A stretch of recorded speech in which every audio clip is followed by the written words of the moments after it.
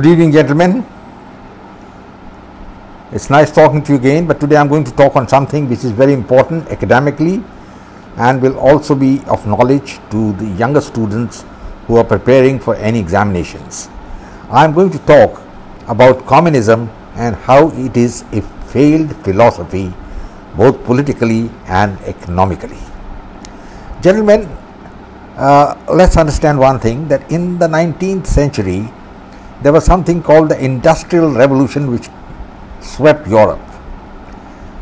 This saw the industrialization of Europe and the rise of capitalism. The workers' conditions were very poor and all the money was being pocketed by the capitalists. In such a scenario, there is a man called Karl Marx who made an appearance.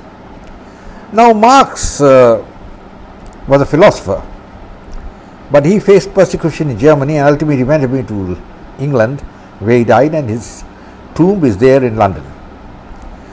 But he left behind an economic and social theory which at that time in the 19th century and toward the end of the 19th century had tremendous appeal.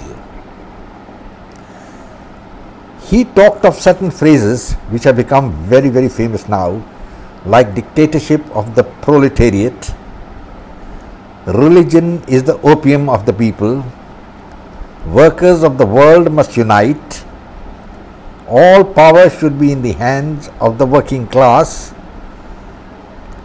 capitalists are exploiting labor, and hundreds of other theories. Marx concentrated on the Western democracies at that time, the monarchies or whatever you call it, that is Germany, France and England, which were the leaders of the Industrial Revolution. He didn't have much to say anything about India and China and even Russia at that time, and his knowledge was basically very rudimentary. Marx created a utopia of a classless society where everybody would be equal and everybody would get whatever he wanted as per his needs. It looks fine on paper, but there was one fatal flaw in his theory, and that was he never spelled out the means when and how this utopia could be achieved. Well, the Western democracies, monarchies and the ruling class at that time suppressed the communist movement, which never got off, and they reformed. But surprisingly, this theory of Karl Marx took roots in Russia. Now that is one of the most difficult things to understand, why it should take root in Russia of all places. And once that took place in Russia, well, what happened then was something extremely difficult to describe, because there was a man called Vladimir Lenin, and this man adapted the Marxist theory, made his own interpretations and applied it to Russia. Now Marx had written entirely on the industry in Germany and England and the exploitation of the workers. He didn't have any vision about Russia. But Lenin applied this theory to Russia without understanding what exactly Marx meant.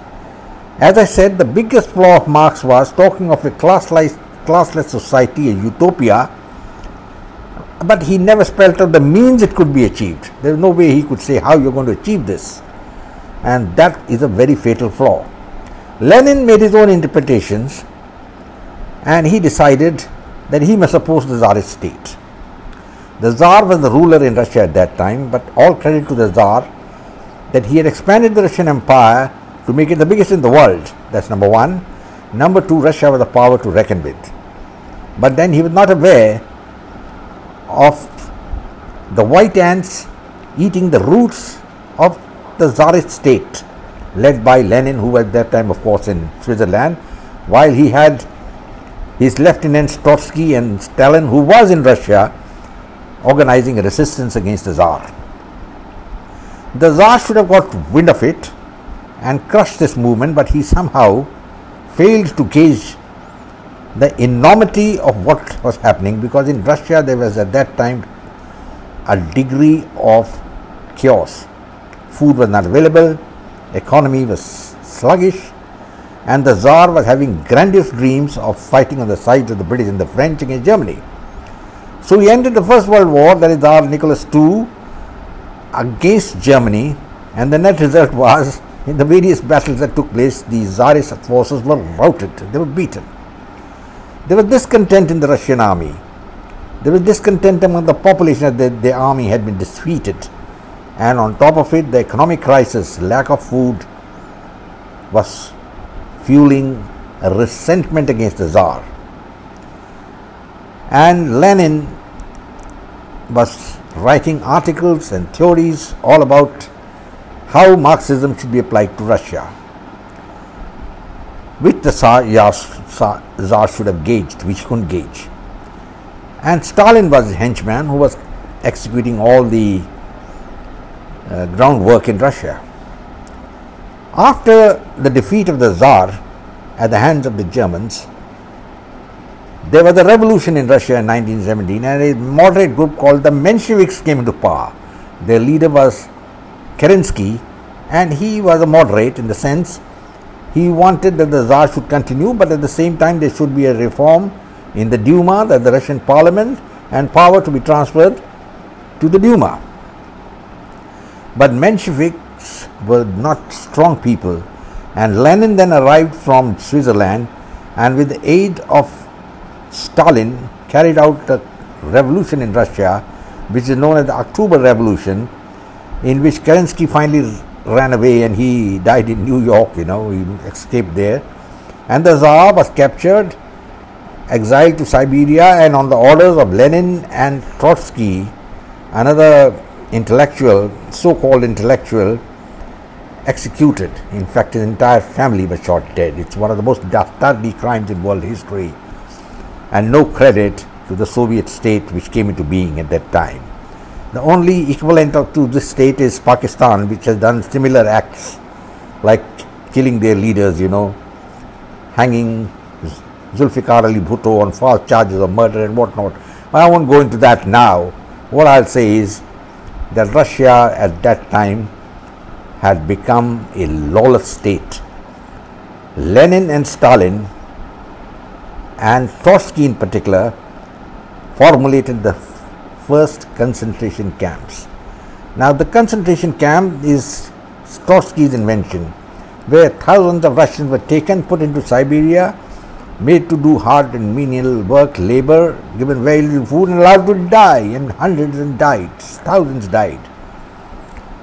Stalin, who came to power in 1924 because he had grassroots support, decided that the time had come that he must act against Trotsky. And a meeting of the Supreme Soviet, where he had the majority, Trotsky was exiled. But Stalin was not satisfied. Trotsky escaped from various countries and ultimately went and settled in Mexico City, and that is the place where he was writing prodigious articles against Stalin. And Stalin was an unlettered man. Though he had horse sense, he could not tolerate the writings of Leon Trotsky, and he sent a mercenary, a committed communist, Ramin Mercer, to go and kill him, and he killed him. And the sad part is that after he got imprisoned for 20 years, this man went back to Russia in 1960 and was hailed as a hero of the Soviet Union. So this was a regime, the communist regime, which was basically a gangster regime. There was something during Stalin's time called the midnight knock. People would come, knock on your door, and you knew you had it. You were either shot dead, taken away, or sent to Siberia. And 1936-37, he carried out the famous purges of the 7 comrades of Lenin whom he executed. Stalin, however, resented a little when the Germans attacked Russia in 1941. That is the time he galvanized all the Russians together to fight the so-called patriotic war. And of course, once they won the war, it was back to square one, because he was even going to get Marshal Zhukov executed. That was his plan, and unfortunately he got a brain stroke, and died in 1953. So Stalin ruled for 29 years, and he really built up the Soviet state. And he built the Soviet state on a system of terror and on the army and the midnight knock and executing his opponents. I remember once reading that he was having a booze party with Winston Churchill, and Churchill asked him about the 2 million people who died of famine in Ukraine, which was again created by Stalin to break the will of the peasants in Ukraine. And Stalin said, losing 2 million men and killing, I think he said there more than that, 10 million died, but it is a historical necessity, more important than defeating Germany. So I do not know whether you could call him a patriot or what he was. The communists in that sense were not patriots to Russia. That's the point we must remember. And the Indian Communist Party is similarly, it is not patriotic to Indians. They are looking for inspiration either to China, and earlier they used to be looking for inspiration to Russia. They are something un-Indian. And the same thing happened in Russia. Stalin, interested in his personal megalomaniac stream, not interested in anything else, and when he died, it was a terrible state, though Russia had economically advanced because of the policies of Stalin, no doubt about it. But then came Nikita Khrushchev, and in my view, he is the greatest of the Soviet leaders. He was in power from say 54, 55, right up to 64 when he was removed, but he was the man who was a true Russian patriot. And he realized that Ukraine must be kept in the fold, and he transferred the Crimea to Ukraine during his period. But he had a lot of economic failures, and one of his biggest failures was to try to set up or duplicate the farmlands of Ukraine in Siberia. It was a colossal waste. Money was lost tremendously. And then there came the 1962 famous Cuban crisis, where Khrushchev stepped down, and that was his doom. Because in the meeting of the Supreme Soviet, he was outvoted and Leonid Brezhnev took over. But thanks to the policies of Khrushchev, he was not executed, as he had not executed any of the other leaders who had opposed him after Stalin died. But Brezhnev was not the man in this right seat, and though he ruled for 18 years, he had rudimentary knowledge of economics, and he got involved in the war in Afghanistan, lost it, and that shattered Russia so badly. And unfortunately, after he died in 83, a string of leaders came into Russia, the Soviet Union, who were not patriots in the sense, who had no knowledge of Marxism, and who didn't know how to achieve the utopia which Marx has said. As I told you, Marx had created a utopia, but he never laid down the means. And one of the things we must remember is that the Russian state or the Tsarist state has always been an autocracy. They never knew about democracy. They didn't know democracy. But one of the Soviet leaders, starting with Shevchenko and then later on Mikhail Gorbachev, they talked of glasnost, they talk of freedom, equality and all that, a thing which the Russians didn't understand. So when he loosened the central reins, the entire Russia, which was economically bankrupt, just collapsed. And within a period of 6 months, 18 states were created in Russia. That the massive monolith Russian Empire, which had been set up by the Tsars, by great men like Peter the Great, Ivan the Terrible and others, collapsed like a pack of cards. And the philosophy, the theory which brought about this collapse is communism and the Marxist theory. As I told you, gentlemen, Marxism is something which is a utopia, and there is no love for any particular country. Marxism believes in universalism, but you can't have universalism. It's not possible. And you can't have a classless society. Stalin, Lenin, they tried a classless society by a method of execution, by killing the intelligentsia, by killing the landed gentry, the aristocracy. That is not the way Marx had envisaged. In fact, Marx didn't know how to bring about this transformation into a classless society. But this is precisely what happened. So, gentlemen, the point to remember is that Marxism was a wonderful philosophy theoretically, but practically it had got nothing in common with the great philosophers like Aristotle or Plato. Nothing.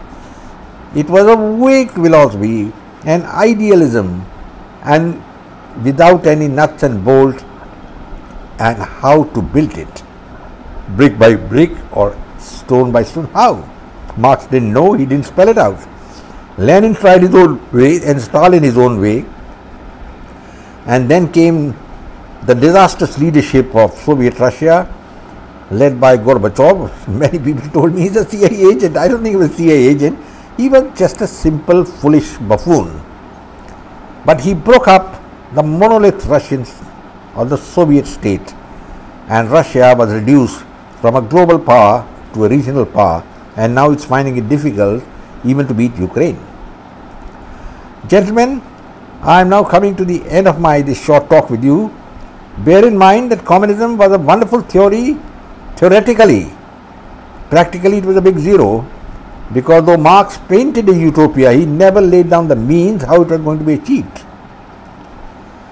And in that way, communism spelled the death knell of the Soviet state. And I'm afraid this will be the same thing wherever the communists have come to power, and ultimately they will go away. The entire Eastern Europe, which was communism by force, has now broken away from communism, and the people there hate the communists.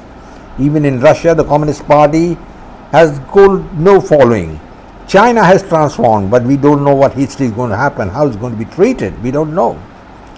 There is North Korea, a Stalinistic state, but how long they last is another question mark. We'll have to wait and see. Gentlemen, I close now. Wish you all the best. Please subscribe to my channel, share it with your friends, and come back for more. Goodbye, and I will close now and say, Jai Hind, glory to India. Bye bye, God bless.